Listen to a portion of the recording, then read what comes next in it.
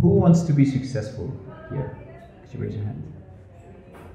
If I see someone not raising his hand, I really don't understand that. I think everyone wants to be successful, right? Everybody wants to be successful. But the problem is that most people are chasing success their whole life just to realize that it is fulfillment that they are after. Tony Robbins said, "Success without fulfillment is the ultimate failure."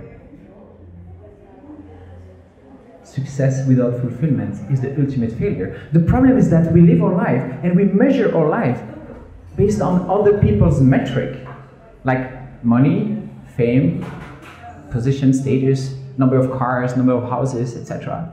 But we rarely take the time to set metrics to measure our own fulfillment. So most people are living their life, they're postponing their best life for later by chasing the wrong things. But life is so short, we don't have time. And I learned that the hard way.